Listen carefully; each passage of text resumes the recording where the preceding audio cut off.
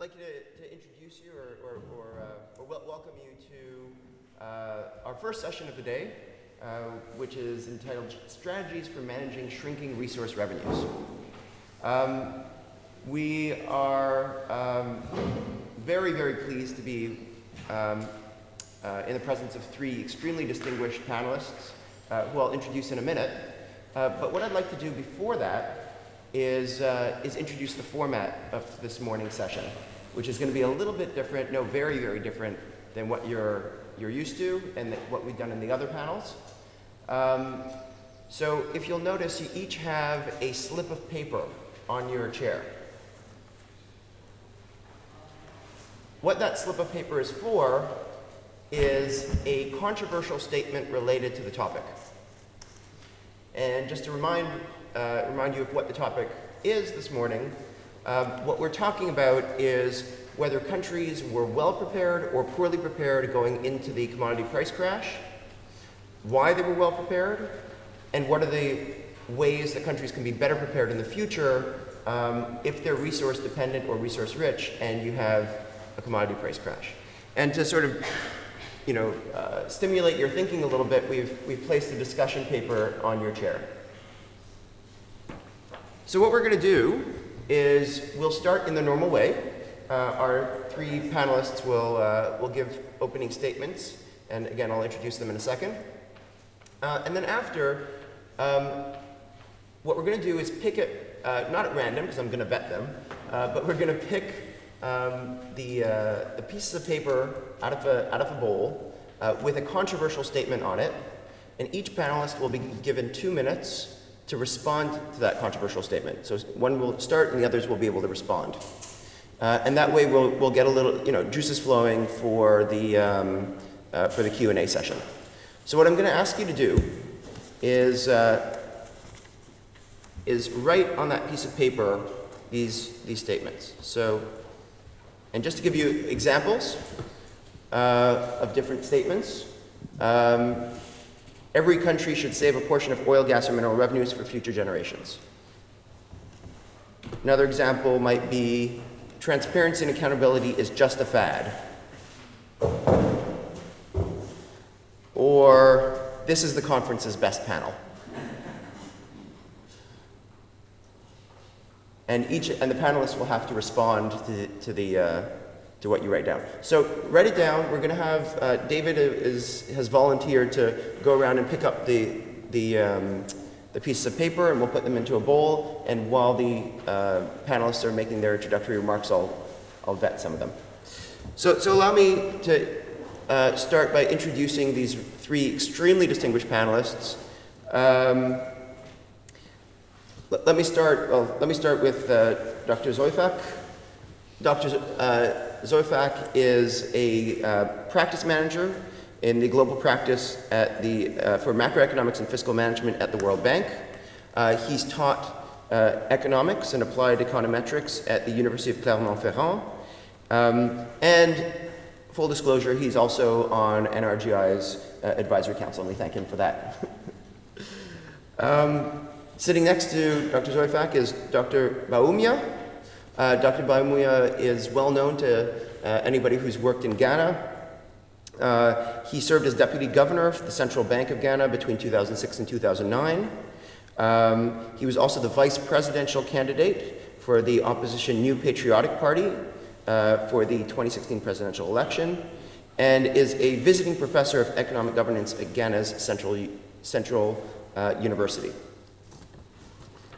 And last but certainly not least, on my extreme, on your right, my left, the Honorable Mr. Amarjargal. Mr. Amarjargal has served, he's had 16 years in Parliament, which is I think the most I've ever, among all the parliamentarians I've seen or I've met, I think is very impressive. 16 years in Parliament, and has served as several seats within the executive, including Minister of External Relations and as Prime Minister of Mongolia. So please welcome all of our panelists, and for those who have entered, well, you no longer get to play the game. All right, so what I'm going to do is, maybe what we can do is we can start with Dr. Zeufack and move, and each of the three panelists will give opening remarks on this subject.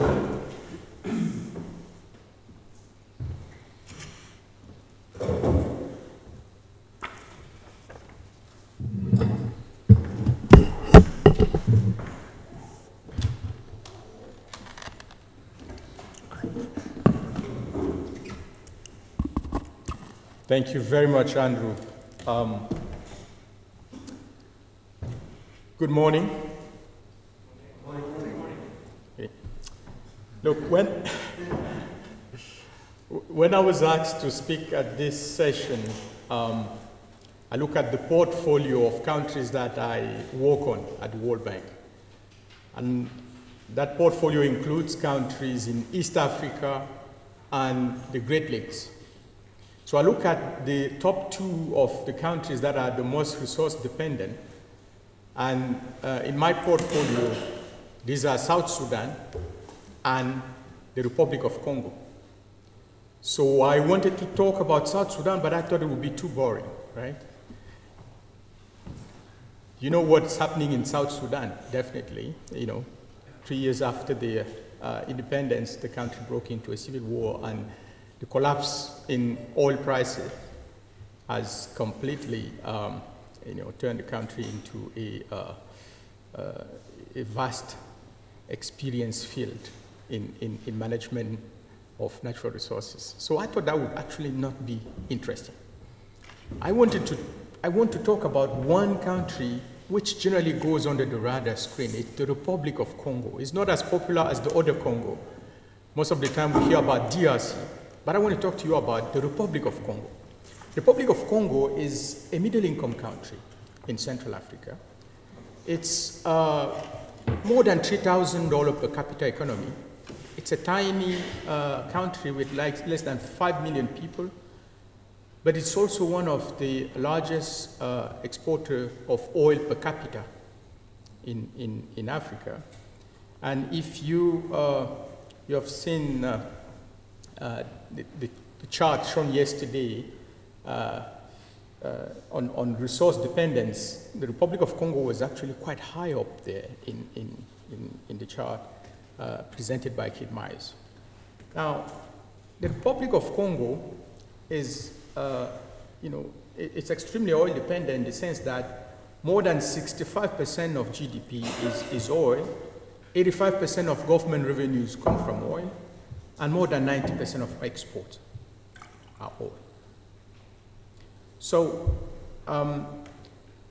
when I think of the Republic of Congo, it reminds me of this interesting story I once heard. And the story takes place in the Soviet Union. So one journalist once asked Leonid Brezhnev, "Comrade Brezhnev, if you were to describe the state of the Soviet economy in one word, what will it be?" And Brezhnev said, "Good." Obviously it wasn't, so the journalist was really puzzled and said, "Comrade, in 2 words, what will it be?" And he said, "Not good." Well, this is the story of the Republic of Congo because it's good. It looked good until the crisis hit, and then we started actually realizing that it wasn't good. First, why, and that's how I'm structuring my points here. First, actually it looked good on paper. It looked good because the country did what we thought was the right thing to do. The country announced saving close to 80% of its GDP in 2013. 80% of its GDP. So we all thought that was great. And there is a mechanism in the CFA zone where countries can actually save some of their external reserves in the central bank. And they did announce that they were saving accordingly.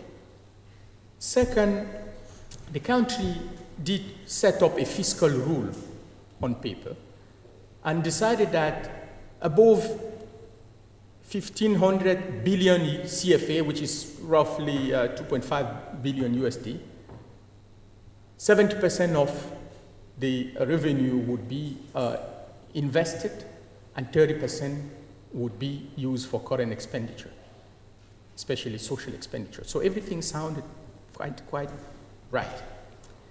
Then the country also told us they were saving even more than what we thought, and some of the savings was in China, because most of the infrastructure being constructed is actually constructed by Chinese companies. So the savings part was there. And the third important fact is that the government basically was investing since 2010, and they have actually increased the rate of investment to extraordinary level of more than 50% of GDP, which is, kind of mind-boggling. But, I'll come back to what that actually includes. So the country was investing, the country was saving, debt is low, inflation is low. They were clearly on paper doing exactly the right thing. So why is that not good? When the price of oil collapsed, then we thought the government would be doing a clear counter-cyclical policy by drawing down on the reserves to sustain public investment and domestic demand. But instead, what happened was a rather puzzling behavior by the government in the sense that, the government immediately started cutting expenditure. The government actually announced that only 30% of internal debt would be paid. Basically, all the bills of private firms servicing government would only be attended up to 30%. The saving parts, actually, when you look at it, and we started actually asking questions, well, at the central bank, it wasn't the 1,500 billion, but it's actually less than $500 million that is saved at the central bank. And information on the savings done in China is actually not available. The consequence of this behavior is basically that the economy that was growing at 6.4% last year is projected to actually contract, and our projections suggest that we'll probably have a minus 1% GDP growth in 2015. The country was running a surplus of 5% of GDP, and it's certainly going to run a deficit in 2015. The country,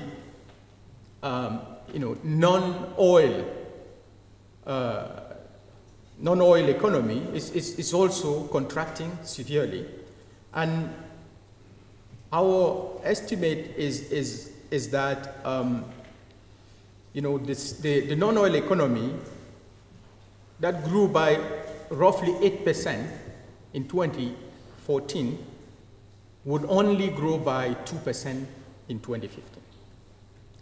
So one interesting fact here, and if I was, I think if that journalist had asked Brezhnev to describe the situation in 3 words, I think it would have been can do better.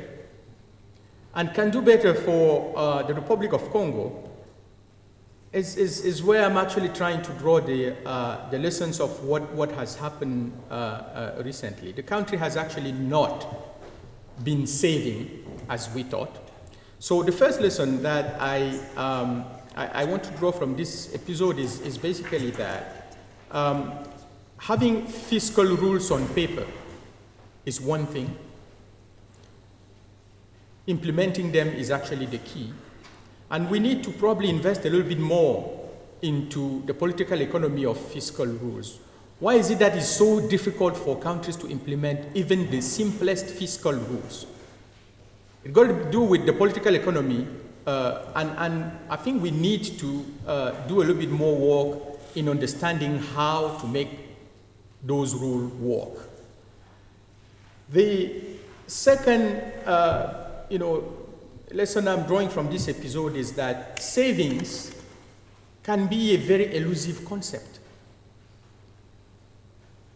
It's not enough to say a country has been accumulating reserves or the country has been savings or saving, with the boom. It's not enough. It's important to actually get to the details of what that means.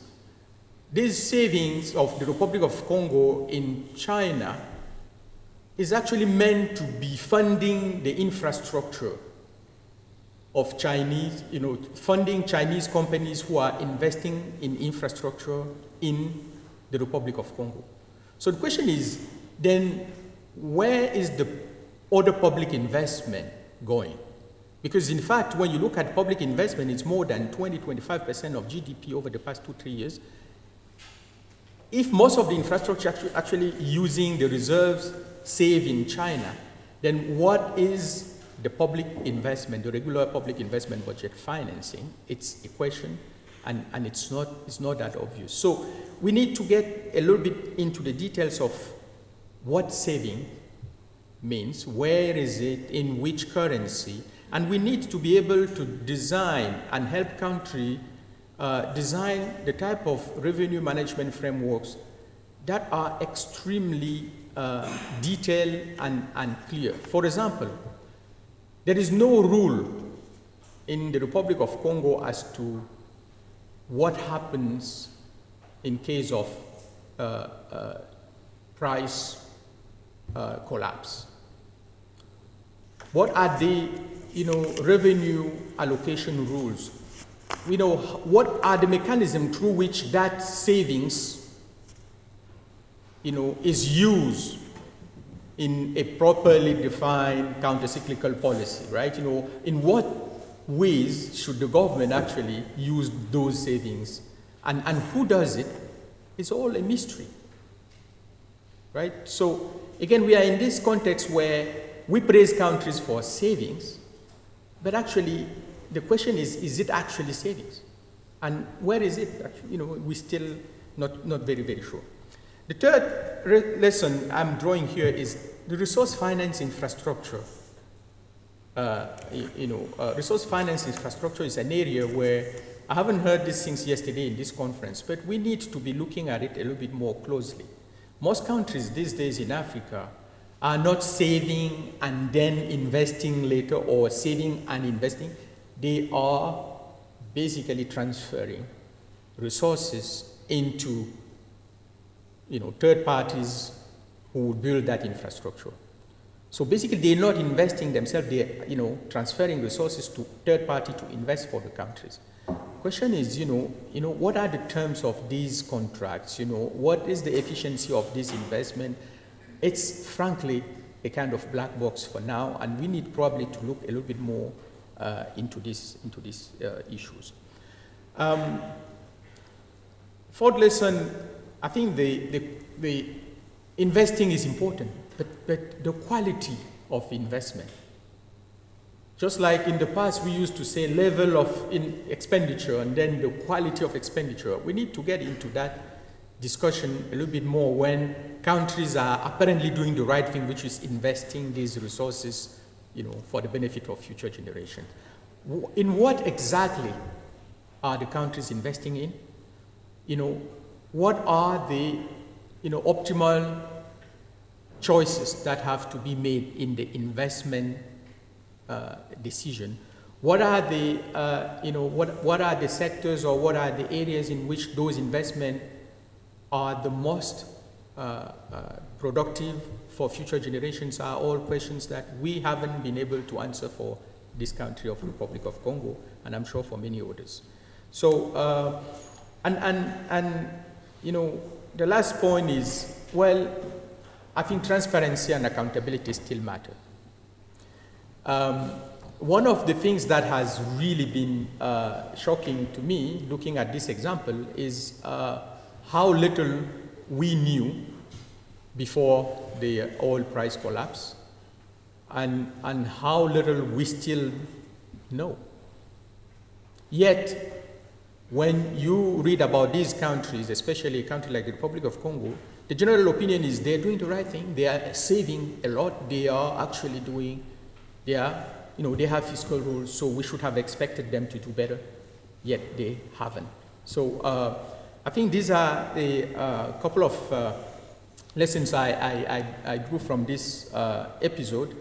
And the last point is basically the government has now approached us and others to start designing a proper sovereign wealth fund, which is funny because this should have been done way before. But given what I just told you, actually getting into a framework where you can actually discuss the rules for savings, the rules for disbursing those revenues would be already a step forward.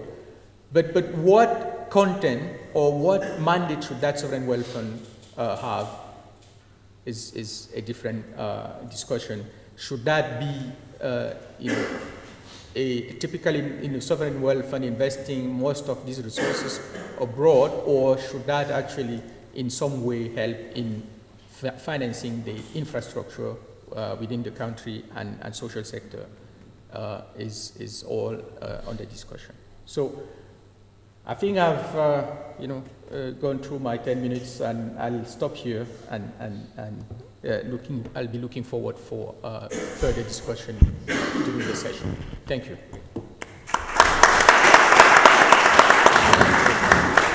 Wow, there are a lot of different issues you raised there, and we'll have time to explore it at the end. Sovereign wealth fund, whether sovereign wealth funds are appropriate for every country, whether savings and debt are two sides of the same coin, and whether you should even be saving if you're indebting yourself. Lots of issues. I'm going to invite Dr. Bawumia to follow up with the Ghanaian case.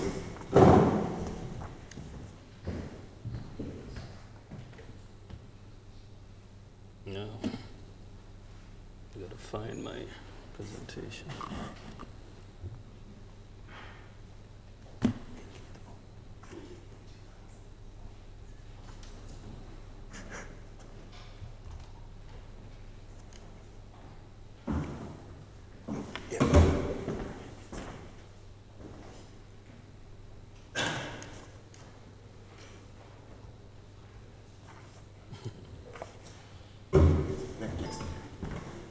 Now, need some technical assistance. Just one more slide down. Okay. Okay, thank you. Well, listening to the Congo story, there are some similarities as I listened with the Ghana story, and we heard a little bit about the Ghana story yesterday. Ghana discovered oil in 2007, and this was a major period of excitement for Ghanaians. There was euphoria, and the expectations were very high about how it was going to dramatically change the fortunes of Ghana and bring prosperity and so on. I think Ghana had been searching for oil for several decades, and I think there was a general feeling that we had hit the jackpot. But with the experience of countries such as Nigeria to have in mind, there was a sense that Ghana should do everything possible to avoid what our brothers had experienced in Nigeria with oil. And so there was a whole lot of work that was done, conferences held, visits to other countries to try to put together, a revenue management framework and a policy framework generally that would avoid the oil curse. This resulted in the Petroleum Revenue Management Act in 2011. Now, as the elections drew closer in 2012, however, all the things that Ghana had tried or made good noises about avoiding began to appear in earnest. The last quarter of 2012 in particular saw a major expansion of government expenditure as the elections drew closer. And so you saw a situation where after really producing oil in 2011, where the deficit was about 4% of GDP, the last quarter of 2012 in particular saw this major expansion with the deficit ending close to 12% of GDP in 2012. And since then you see the public finances have had difficulty in recovering and have been virtually at double digits over the last 3 years. In addition to this, there's been a major increase in debt. And you would all recall that Ghana was one of the countries that benefited from HIPC relief to the tune of some $4 billion. But the rate of accumulation of debt since the discovery of oil has been phenomenal. And you've seen debt increasing at the rate of about 116% every year over the last 6 years.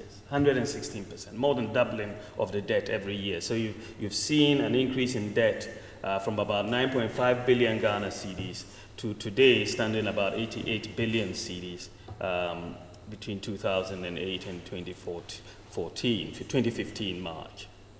So this ballooning of debt, you just see the before and after pictures prior to oil and after oil, major increase in debt. Now, when you look at the debt stock, actually, you'd see a debt stock today standing at about 88 billion Ghana cedis. In dollar terms, that would give you about $22 billion. But that does not actually tell you the quantum that has been borrowed, because if you take the depreciation of the exchange rate into account, which is depreciated by over 50% in the last 18 months alone, then you would see that the proper way of looking at the quantum that has been borrowed is to see what has actually been borrowed every year, looking at the exchange value of that borrowing. And when you do that, you would see that over the last 6 years, the government has borrowed some $34 billion. Now, you've borrowed $34 billion and you've earned an oil revenue of only $3 billion in the process. And this high debt accumulation has placed a huge burden of interest rates as far as the fiscal is concerned. It has really taken out critical fiscal space. And the debt service alone in 2015 is equivalent to the total debt stock at the end of 2008, just the interest payment in 2015 alone. And this has really been burdensome for the economy. And one of the key takeaways I hope you remember is that Ghana's interest on debt this year is 6 times Ghana's oil revenue. 6 times Ghana's oil revenue is just to be used to service the debt that has been accumulated. So pretty much the oil discovery has been compromised. And you know, the resources have been mortgaged, and Ghana is now officially classified as a country at high risk of debt distress. Only a few years ago, we had HIPC relief. Now, what is most disconcerting is that the whole debt accumulation process was done with the government totally ignoring advice. The president currently, when he was vice president, when this issue was raised by many observers, that the country was accumulating debt at such a high rate, made the point that the government has got more capacity to borrow. And so there was this sense that oil would save the day. Just last year, on the eve of the IMF bailout, when I raised the major issue that this debt was becoming unsustainable, the president has surprisingly responded to me and said, "I will borrow more." You know, yeah. So this is. But then, what was all this money used for? And what is surprising when you look at the capital expenditure, one would really expect that you, with all this borrowing, all these resources, and so on from oil and all of that, you would expect to see that there's investment in capital expenditure would be increasing. At the very least. But what you look at the capital expenditure as a percentage of GDP for Ghana since 2008, we've gone down from 9.1% to 4.8%. And this is not consistent with what you should expect to see with this sort of accumulation of resources in the form of loans and so on. So there's really a major question. Obviously, what has the money been used for? And it's definitely not being used for capital expenditure. It's more for consumption expenditure. And to the extent that the capital expenditure did take place from the oil resources, it tended to substitute rather than add to what was existing. And the revenue management framework that was put in place doesn't seem to have worked well, because the minister seems to have some arbitrary powers under the Act to cap the amount that goes into the stabilization fund. Revenue forecasting has been more on the optimistic side. And the Public Interest Accountability Committee that really was set up under the framework to have oversight over the management of our oil resources has deliberately been starved of cash. And so their ability to operate has been quite compromised as well.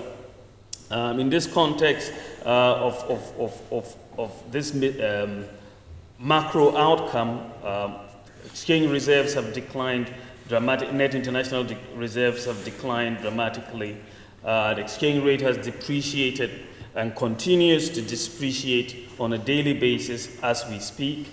Growth has seen a major decline from the 15% level that we had in 2011 when oil was started to be produced, to some 3 to 3.5% that is projected for this year. The government finds itself very cash-strapped. It is in difficulty to meet statutory payments, difficulties in paying salaries, and difficulties in servicing debts. Very recently, that is just last week, the trade minister suddenly was beginning to offer companies contracts in exchange for helping government settle its debts. And this is really mind-boggling. There is a loss of policy credibility underlying all of this, and this really ushered in the IMF bailout in April of this year. We now have an IMF program to try to get Ghana out of this. Now, what could Ghana have done differently? I think that we could have managed expectations better. I think there was too much euphoria about what Ghana, the oil discovery. Definitely prudence and fiscal discipline were thrown out of the window, and we could have done a little bit better if there was a commitment to it. And it was very important, which we have not done, to reach a political consensus across the divide on the management of the oil resources, limiting the central bank financing of government and all of that. But I think it would have been also very good if, as Ghanaians, we focused more on trying to borrow good ideas, workable ideas from what has worked elsewhere and really implement them, rather than this appetite to borrow money, which has consumed us, and we are now paying very dearly for it. So at the end of the day, when the oil price collapse happened, Ghana was very ill prepared. Ghana was very ill prepared to deal with it, and we now face a very tough situation over the next few years under the fund program. Difficult decisions will have to be made to bring Ghana back to where it was. But fundamentally, the oil discovery has been compromised, and effectively, the oil has been mortgaged for the future. Thank you very much for your attention.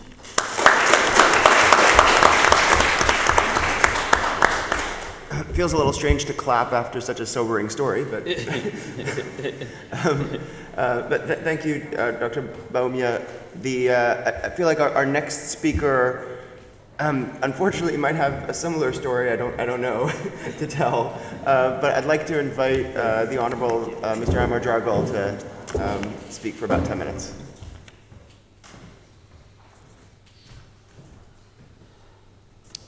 Well, good morning to everybody. I don't know how much you know about Mongolia, but 2 years ago, Mongolia used to be the best performing economy, one of the best performing economies in the world. And Mongolian currency, Tugrik, was one of the best performing currency in the world. And Mongolia was the most attractive place for investment. And the project, we call it OT and TT. One is a copper mine, other one is coal mine. These two projects was the most fashionable projects of the century. And simply saying Mongolia was really success story. Success story. Everybody was interested in Mongolia. What do we have now? Well, economic growth down to 4 to 5%. It used to be double-digit number economic growth, so now it's down to single-digit. 5% is still very good, but comparing with double-digit numbers, it's quite unsatisfactory. Foreign direct investment also down 7 times. Exchange rate up, import down, international reserves also down. So we face very difficult macroeconomic situation. So what went wrong? Well, first of all, commodities price super cycle is gone. Yesterday somebody mentioned about it. And the mining revenues, of course, went down to certain articles of the budget. It's down by 3 times, 50% and so on. We repeated all classical mistakes which we were able to do. It's related to the pro-cyclical policy.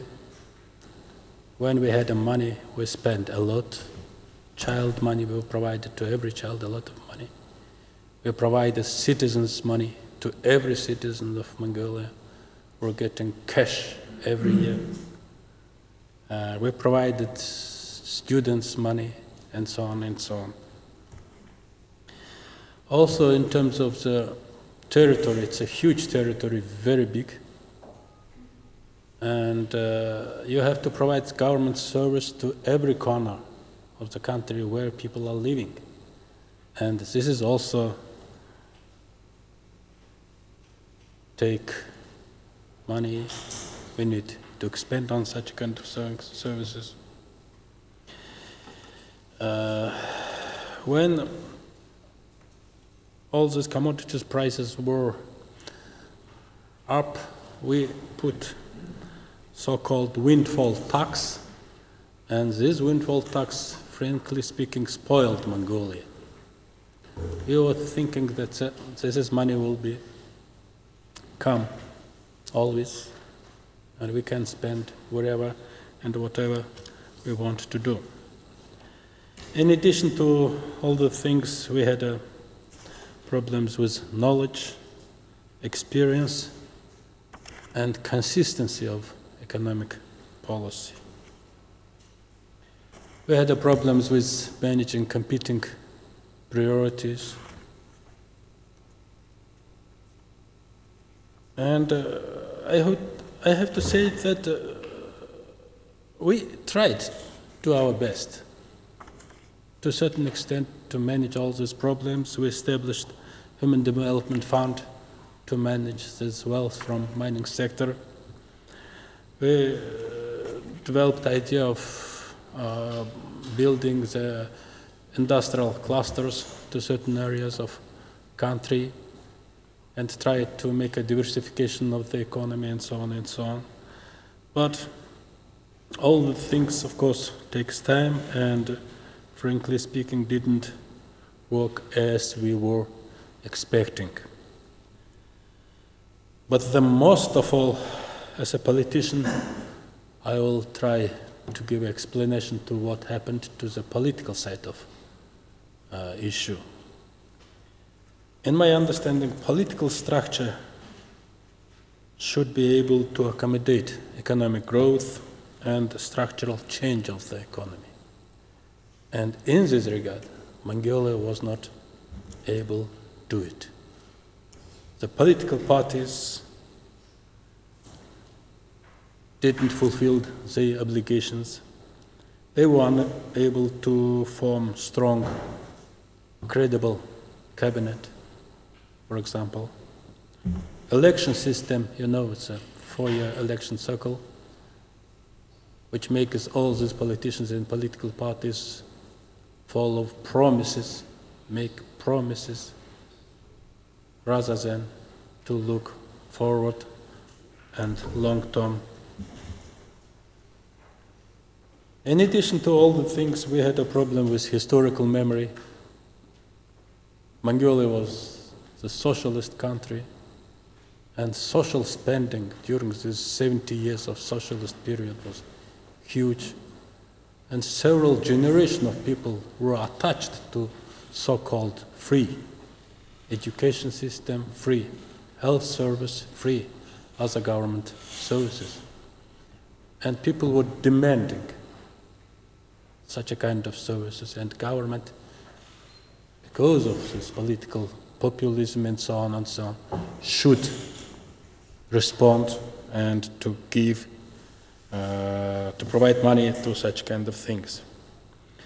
Also, problems related to the corruption didn't went around Mongolia. We went through problems related to the corruption, emergence of very strong interest groups,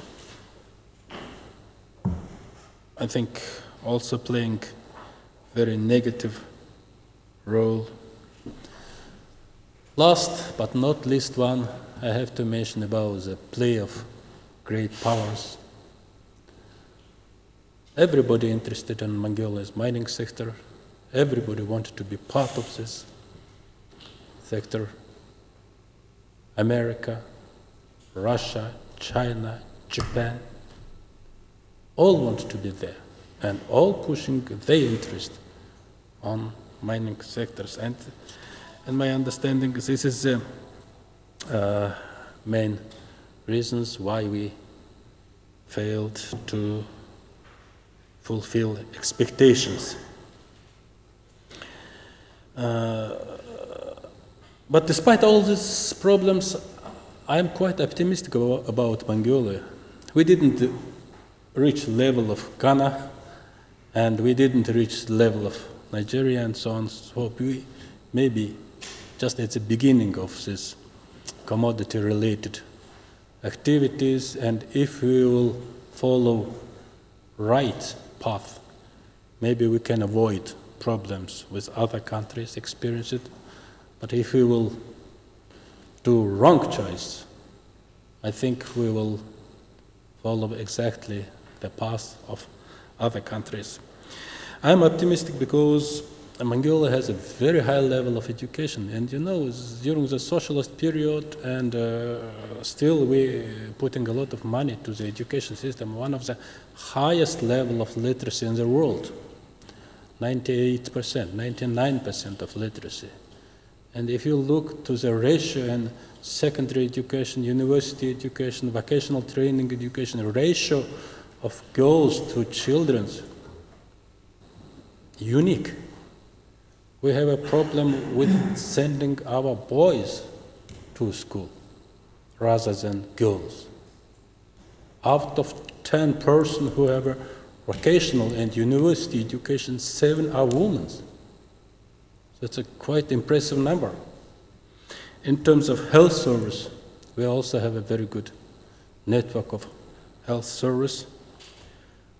And we spend a lot of money on these sectors, but we didn't get, frankly speaking, the economic output, economic growth which we were expecting to get. And that's why it was certain, I would say, switch to the policy, try to handle economic growth based on mining sector. And we just entered to this stage, and I think we will learn a lot from our friends in other countries. In terms of general estimation of the mining sector, just recently World Bank published a paper, and according to these World Bank numbers, the Mongolia's mining wealth around 1 to 3 trillion USA dollars. So it's a huge number for Mongolia. I mentioned about the TT, it's a coking coal project, and this is a 6.4 billion tons. We're talking about 5% of Chinese market. So it's a huge, huge reserve. We're talking about the copper mining, OT, Oyu Tolga, which is actually, again, 5% of the world copper market. There's only one mining. It's a huge, huge project, and we still discussing this project with our investors and trying to get a very good deal. In terms of oil, Mongolia have also very big reserves, proven geological estimation about to the level of Norway and Oman. So it's again huge potential. In terms of uranium, we're talking about 1/5 of the world proven reserves. So mining sector will play a very important role in Mongolia's economy, and in my understanding, economic growth based on mining sector will be quite challenging area for Mongolia, and maybe in 5 years from now we will sit and discuss what we have achieved in this area. Thank you.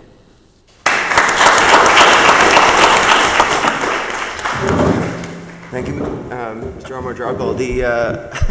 I'm struck that these are the three stories we're hearing are three stories in some ways very similar. Countries that were perhaps over-exuberant about the size of windfalls and spent a lot of money and then realized, wait a second, the money isn't quite coming yet. And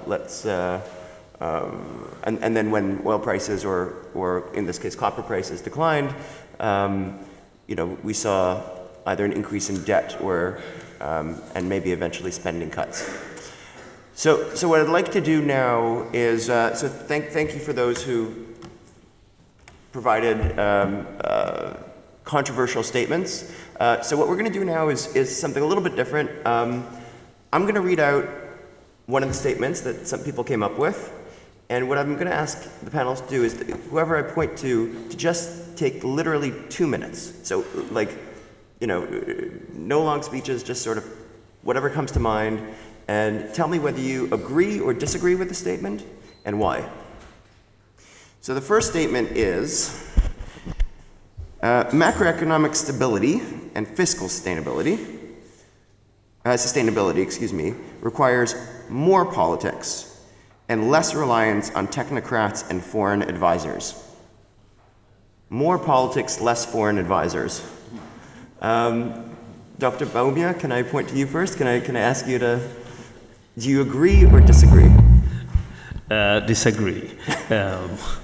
As a technocrat who's sort of been dragged into politics, I think we need a more dispassionate analysis of the issues and therefore put together the policies. And I think less politics generally inures to the benefit of the country more than taking a political view. So I think that the technocrats, I think, should be more involved in policy making.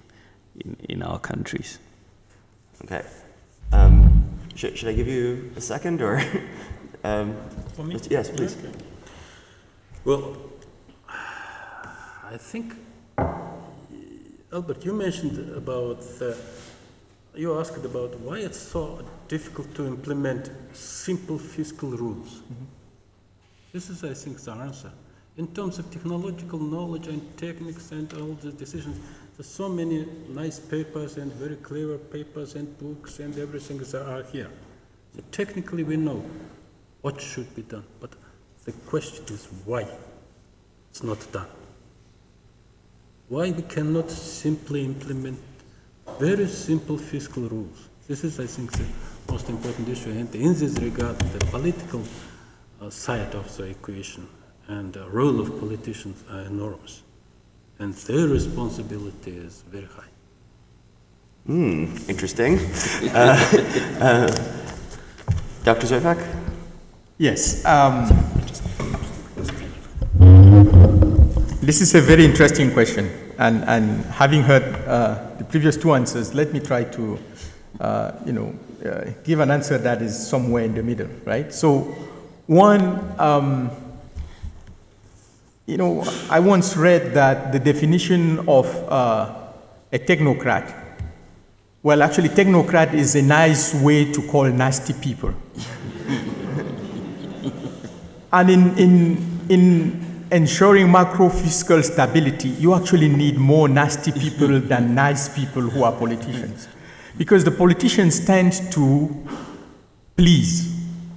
What they do is to appeal to the public and try to respond to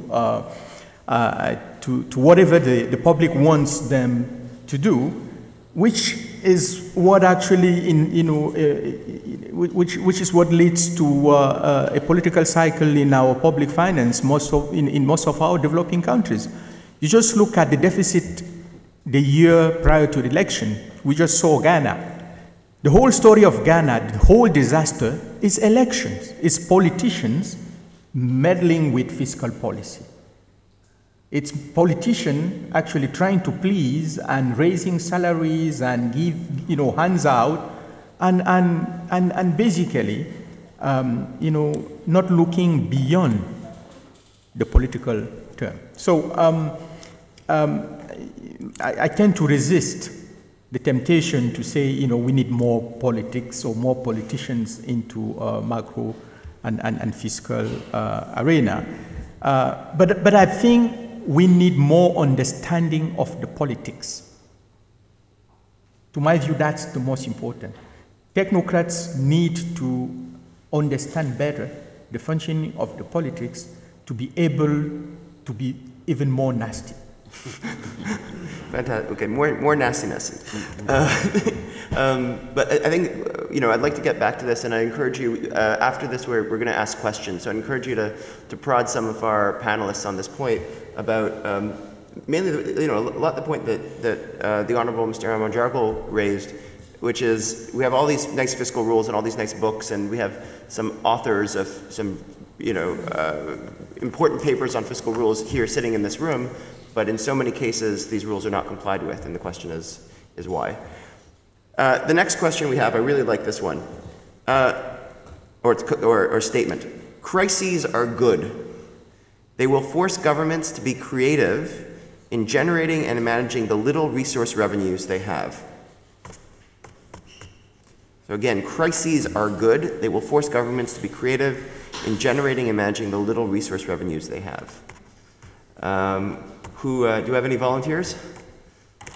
Oh, I Please. I should take. Well, crisis is not so good. Nobody wants to have a crisis. But eventually it happens. And when it happens, we're simply not ready. And in my understanding, the art of governance, art of managing the macro level economy is somehow related to trying to predict or to foresee what might happen.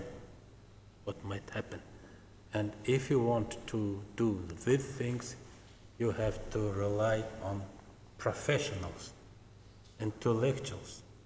I mean to Oxford University. Thank you. Please. Right. I think, I also don't share the view that crises are necessarily good for you. Crisis, to the extent possible, should be prevented. Sometimes you may be hit with a crisis that has nothing of your own doing, and then you'll have to manage it. And how you manage it becomes important. Nonetheless, crisis does provide, a crisis can provide an opportunity for reform. In many countries, for example, the oil crisis of the late 70s provided opportunities for reforms, for structural reforms and other reforms. In our recent case in Ghana, for example, we had a crisis in 2000 that provided opportunities for reform. We went HIPIC and did a lot of structural reforms. But I think we should be managing to avoid crisis. I think we should put in frameworks that allow us to better manage crisis and also to avoid the crisis. So the self-inflicted variety of crisis is what really we should be trying to avoid. Those are not good at all. I actually tend to agree with that statement. Crises are good. Crises are extremely good, and actually we, in this conference, should be celebrating the recent crisis. No, seriously, because, we lamenting, what has happened. We should be all discussing what kind of opportunity this collapse in oil price has given us. And in the policy-making area, it has given us a tremendous opportunity. One, for new producers who were already having trouble managing expectation. And I think the CEO of the Kenyan National Oil Corporation yesterday on this panel discussed how much of a great thing this crisis was for them, because they do not need to explain to people that you have to keep expectation low, because now you can see exactly what is happening with countries that thought they were going to become rich the next morning.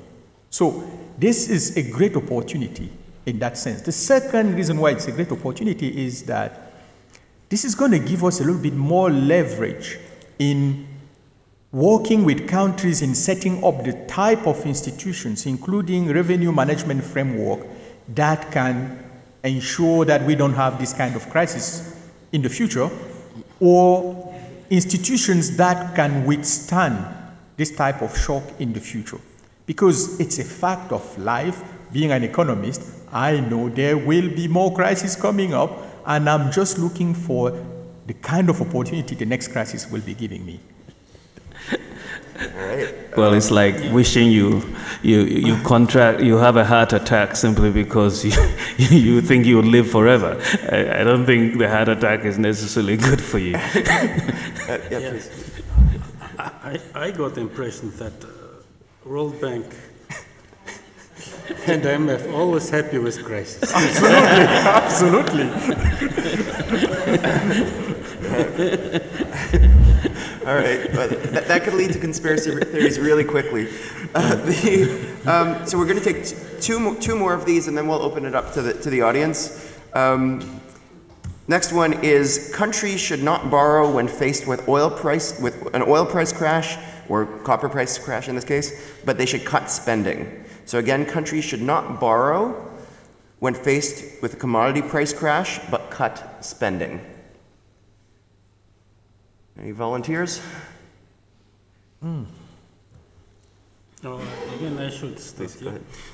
Well, there is no simple answer to these questions. It's very much depends on the concrete historical and socio-economic situation. Some countries need to borrow. Some countries, of course, can wait and avoid trying to borrow. And sometimes you really need to make a very tough choice in terms of expenditure and so on. But it's again depends what kind of problems you're trying to deal and what kind of solutions you want to find. Otherwise, just giving this is a black or right answer, it's wrong. So it's very country-specific, time-specific issue. We shouldn't just rush to judge it in general terms. Thank you. Yeah, I think I agree generally with that sentiment. Borrowing in the midst of a crisis can, if it is seen to be a temporary situation, you could probably help, smoothing out that particular shock. But if it is going to affect your debt sustainability, then you need to think twice about borrowing. And I think as long as you've been sort of preparing yourself in the good times, when you have this type of a shock, you should be able to manage it better, including using your savings and borrowing and so on. But I think when you are in a real bad situation, then additional borrowing at that point would not make sense, and you should really focus on the expenditure side. Thank you. Yeah, let me first agree with the first speaker that it depends on where you are on your debt to GDP ratio. If you have a ratio of 20% of debt to GDP ratio, and you have started investing in infrastructure, and you have started as a country to invest in energy, for example, that would unlock the potential for your private sector, and you have savings. Well, I wouldn't actually say you should not borrow. In fact, you could borrow just a little bit and complement with your saving to make sure you don't cut back on that spending on infrastructure that would be necessary to take you out of the crisis. Most policymakers actually understand that where borrowing is good borrowing is good when is manageable. Borrowing is actually good because it forces you into a discipline of showing results for what you are spending. So if you can actually borrow a little bit, if you have that space, it could be one way to actually manage those expectations in countries where people believe, we flush with cash, and getting that complemented with your savings to make sure you don't cut on necessary spending that would actually allow the country to shorten the duration of the crisis would be useful. So, in some sense, this is a question of, this is not just a theoretical question. In reality, how many times do we actually see a country cut when they can borrow?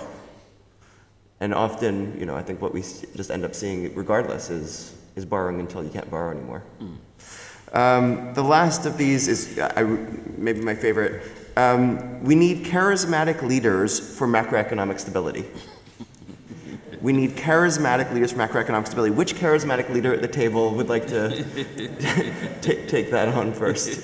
You've done such a good job of starting us off.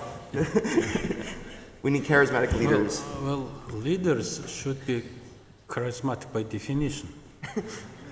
Otherwise, nobody follows you. So, especially in terms of macroeconomic management issue, of course, we need a person who knows and who has very deep knowledge of the subject, and the issue of personal integrity and personal commitment also very much important. It's not just simple things, knowing some, but especially politicians in the developing countries should be very much committed person to his country, to the development, to the economy, and this commitment should be reflected on his decision based on the broader national consensus and broader national interest. And in this regard, I would say the subjective factor is very important, and I think you're right. We need charismatic. Well, of course not. My grandma used to tell me a story about someone who met a very good dancer at a dance, and decided that that lady decided that was the man she wanted to marry. And then the man took her home after the marriage, and anytime she was hungry, he would start dancing for her. So if you get a charismatic leader who has no vision, no competence, and no integrity, that is all you'll be left with as an economy. You'll only be left with charisma. Thank you.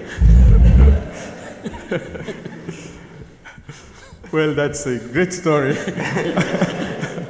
and you know, when I heard the statement, I thought that was clearly the results of the perfect spurious regression. You know, charisma and macro stability, frankly, you know, we'll have to do those regressions and find out, but you know, it's to me, it has nothing in common.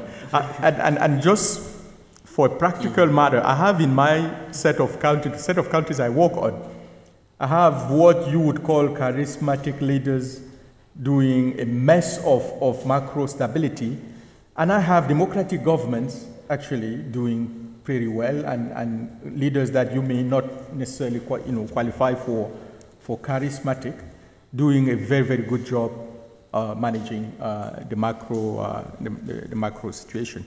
So I think you know, good leadership in general is good for the country. Good leadership, you know, but good leadership, to my view, is not necessarily linked with charisma, as you know, Honorable, you know, from Mongolia said earlier. You know, it's about having a vision, and Mahmoud, you said that too.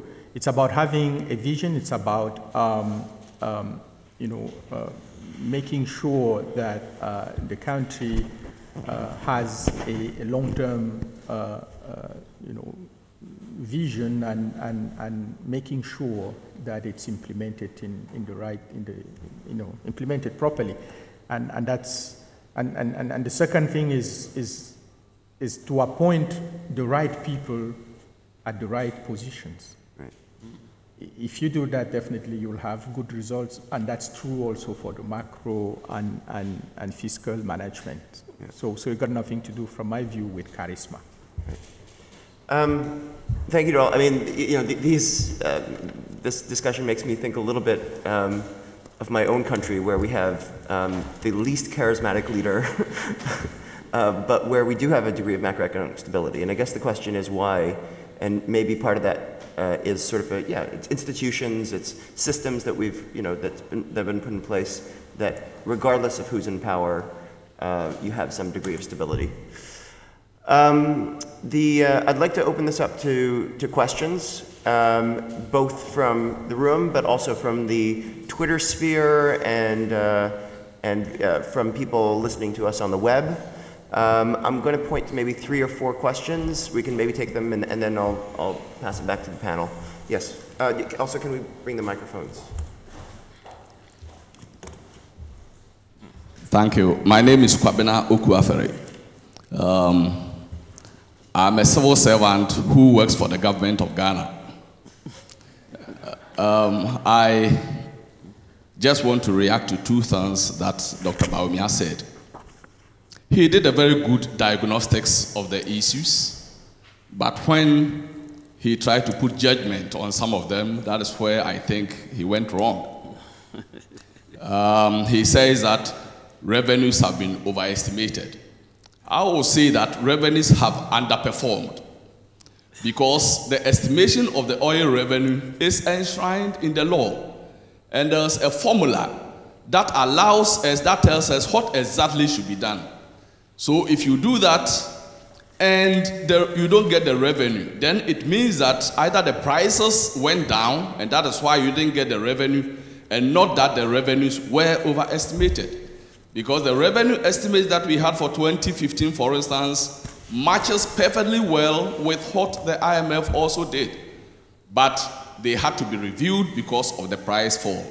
The other thing that I don't agree is when he says that the Public Interest and Accountability Committee has been deliberately starved of resources. It is not true, because the law does not allow earmarking of resources. And the diagnosis that he did are right. The whole economy is facing revenue shortfalls, and therefore, if you cut the revenue for portions of the economy and it affects PIAC, we should not say that it is a deliberate attempt to starve PIAC. The last one that I want to talk about is that the PRMA, that is the Petroleum Revenue Management Act, is not working well. I disagree, because I think that one of the very good things that have happened to Ghana is the passage of the law before the exportation of petroleum. And with that, I think that we try as much as possible to go according to the law. There are some inconsistencies, and that is why the law is being reviewed. So I'll say that if Dr. Bawumia has any proposals to make for amendment of the law, he should bring that. Thank you very much. Thank you. Just like to ask that people stick to questions and just a bit short, just because we're running out of time. Yes, and then in the back. Yep, my name is Amarjargal. I'm from Mongolia. A question is, we don't talk about the people's participation. The governments are borrowing too much because they are doing in the way they see. They don't see the monitoring by people. We haven't been talking about this part at all. Good case is our government. They borrow money when they don't know even for that, for which they are borrowing. And after they decide what for, they will spend it.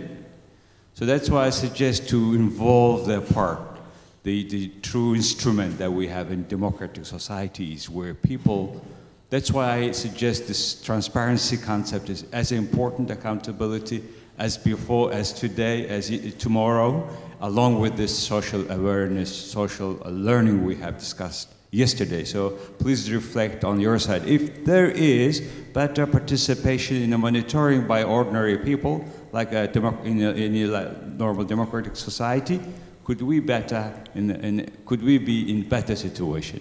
That's my comment and question. Thank you. Thank you.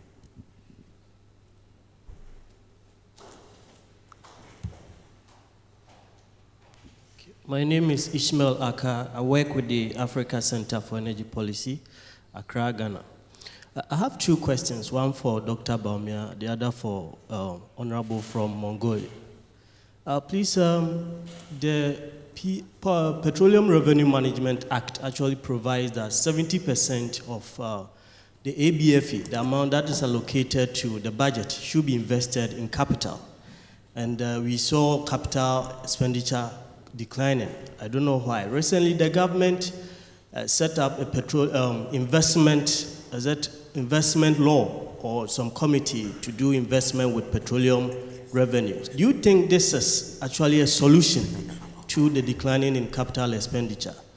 With Mongolia, Honorable said they are very optimistic because they have high literacy level. When you come to Africa, one of the countries with the highest literacy level is Zimbabwe. And would you say Zimbabwe is successful because they have high literacy level? I believe that probably we should go beyond high literacy level to have investment plans and guides to prevent some of these problems. Thank you. Thank you. We're just going to take one more from the Twitter sphere. If I can ask Lee to ask the question.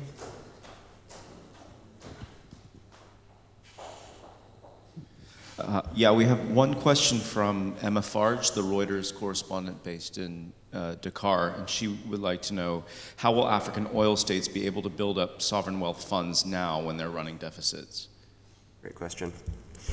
Okay, so we have four questions. The first one was directed towards Dr. Bawumia, so I'm going to leave that to you. The second one was around transparency and citizen monitoring. And this is a great question. Can citizens really monitor macroeconomic management? You think is that a realistic approach? The third one was, well, for both of you about, in one case, literacy, and whether literacy is really the thing that you need in order to develop and the reason for hope, or whether you need more than that. And then the last one was around sovereign wealth funds and whether sovereign wealth funds are, how can you develop a sovereign wealth fund when you have a fiscal deficit, essentially? Anybody want to go first? Yes, let me go first. My good friend, the civil servant from the Ministry of Finance, who we have actually worked together in the past quite closely. So, but I understand his position. You really have to defend government as much as you can, and so I understand that. Bottom line, the nature of the Petroleum Revenue Management Act is that you take 70% of the petroleum fund into the annual budget funding amount, which finances the budget, and then 21% goes to stabilization fund and 9% to your heritage fund. The nature of the structuring of this, means that there is really an incentive to over-forecast revenues, so that you get a high percentage of that 70% into the fund. And when you look at the data, in fact, that has been the outcome largely, that you have had a tendency to over-forecast revenues. You would say that it's just an underperformance of revenues, but that is fine. But that is really the incentive and the moral hazard involved in that particular structure, and we are seeing that actually happen. On the day, for example, that the budget was presented this year with $99 per barrel as the forecast, that very day, oil prices were around $50, and so.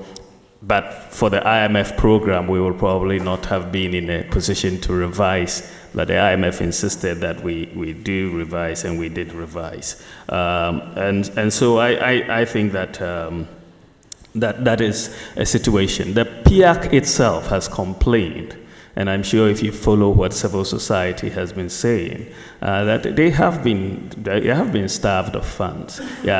Maybe your question is that it may not have been deliberately done.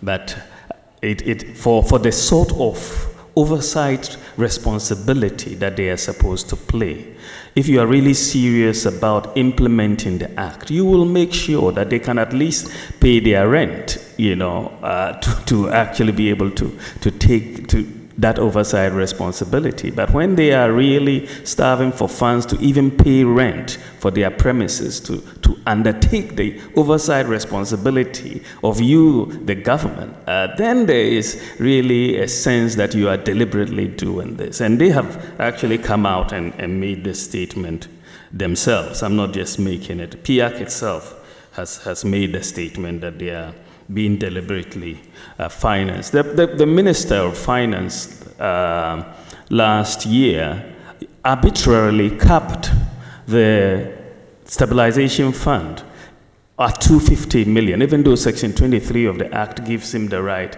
to do so. Why did he choose $250 million to cap at the stabilization fund? He wanted more fiscal space. He could have capped it at a higher level, but he brought it down to 250. It is arbitrary, and it is one of the areas I hope that the new amendment to the law will sort of look at it. Now, there was also a question on the investment in capital as under the Act, Petroleum Revenue Management Act, and why we are seeing a decline in capital expenditure, even though if you look at the Act, it specifies a few areas where investment of oil resources should go into: roads, agriculture, and so on. And so if you look at the expenditure allocations out of the petroleum fund, you see it going into infrastructure. And this is why I'm saying that the decline in the infrastructure or capital expenditure as a percentage of GDP tells you that that expenditure is substituting rather than adding to existing expenditure. And that reduction for any resource dependent economy, you should see that capital expenditure should be going up, but this is really a decline, and it is something that is not good for Ghana. So I'll leave these here and let my colleagues answer the other questions. Dr. Zeufack? Yes.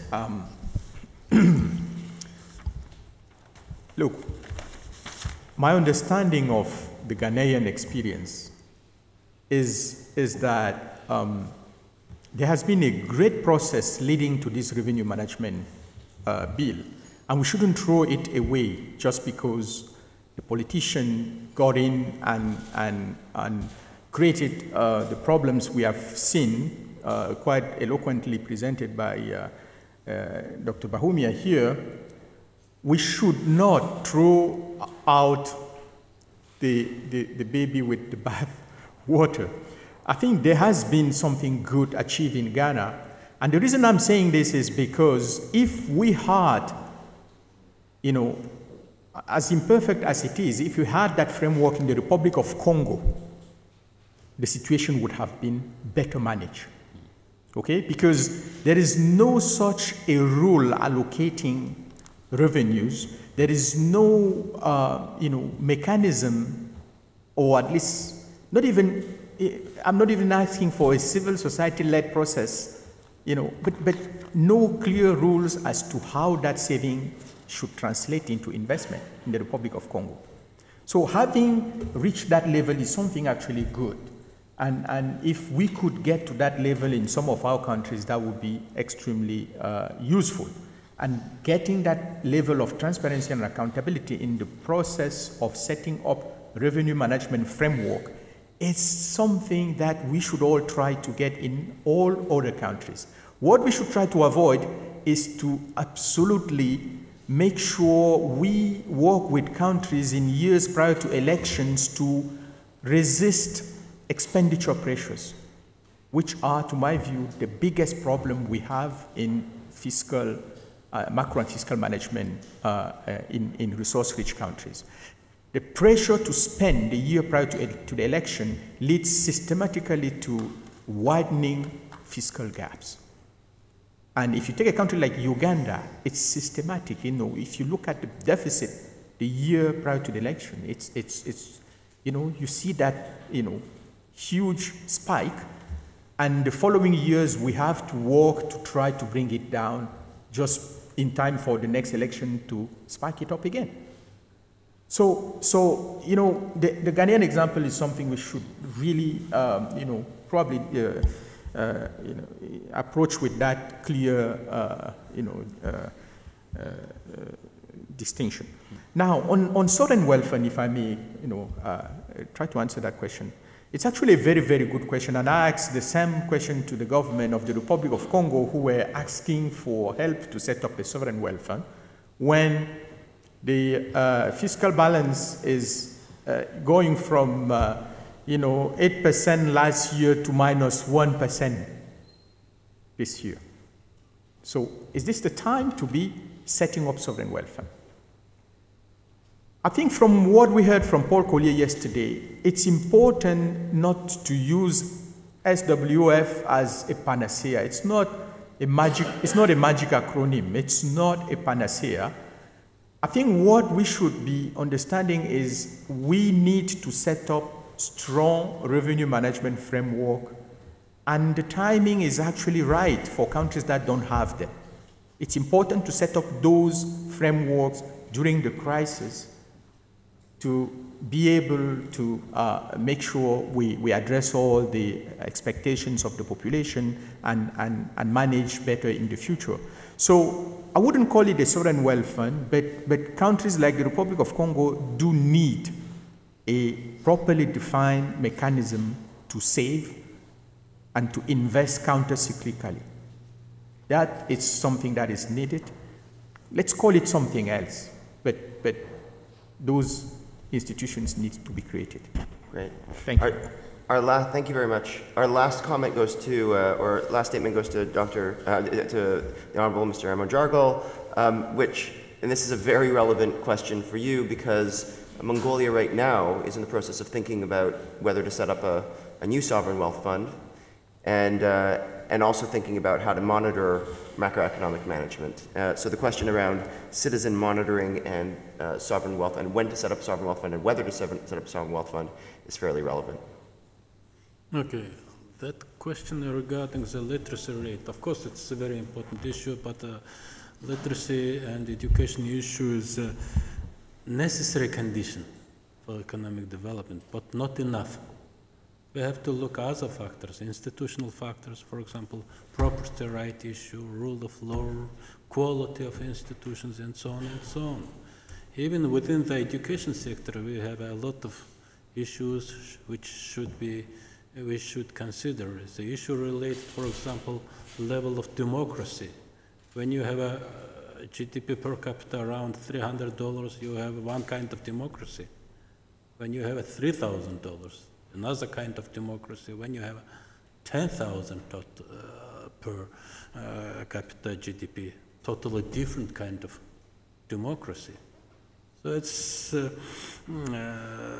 lot of factors affecting the issue. The issue related to the transparency, role of media, NGOs, social learning, and all this bunch of factors are really defining the path you're going to go. And in this regard, you have to just try to see all these factors in all together. Regarding the Wealth Fund, we just started discussing the draft of law, and I do hope that we will pass this law. Idea is that maybe I'm wrong, but in my understanding, Mongolia doesn't need two-digit numbers growth. It's our learning by experience. We experienced two-digit growth, digit number growth. Yes, it's fine, but now we understood that maybe there is no need to have such a kind of single-digit number growth. Say 7, 8%, 5%, above 5%, wonderful. But whatever goes above this single digit should go to the wealth fund. And this should be saved for further generation, to our children. And this is, I think, the general idea behind the law which we started discussing. And I do believe that a sovereign wealth fund will be a very instrumental factor to manage the macro level economy. Of course, we have to look experience of other countries. Some succeeded really, but some failed with these funds. So we will try to avoid the mistakes which other countries did, and we do believe that the most important issue related to this fund is the issue related to the management of this fund and this openness, transparency, citizens control, revenue watch, and all the things which is related to the mining sector will be very important for us. Thank you. Great. Oh, hold on one second. So on this issue of sovereign wealth funds, I'm going to do a little self-promotion. We have if you just go outside, there's a policy brief on sovereign wealth fund governance in resource-rich regions. We have a whole website dedicated to the topic at resourcegovernance.org/NRF. So if you're interested in that, please do visit. I'd also like to remind you that we have a blog series on our website on falling prices, rising risks, where we have pieces on both Ghana and Mongolia. So I would invite you to take a look at that too. But most importantly, can we thank our three extremely distinguished panelists for a really fantastic panel this morning.